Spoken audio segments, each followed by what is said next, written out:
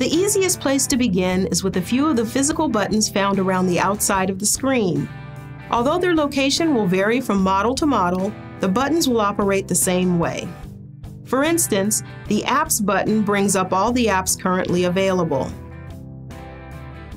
Swipe your finger across the screen or use the left and right arrows at the bottom to see more icons. Continue swiping to get back to the first set. Tapping any of the app icons will launch it. Let's tap the traffic icon as an example. As you navigate into an app, you can back up one screen whenever the back arrow appears in the upper right corner. Just tap it. Home is probably the button you'll use most frequently. It takes you directly to a home screen you can customize to include the 2 or 3 features you use the most. Tap the feature and it will go full screen.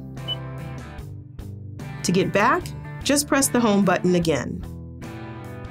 Pressing the audio button will bring up the audio screen for the last source that was playing. To change, tap the source button in the upper right corner, then tap the icon for the new source you want to listen to.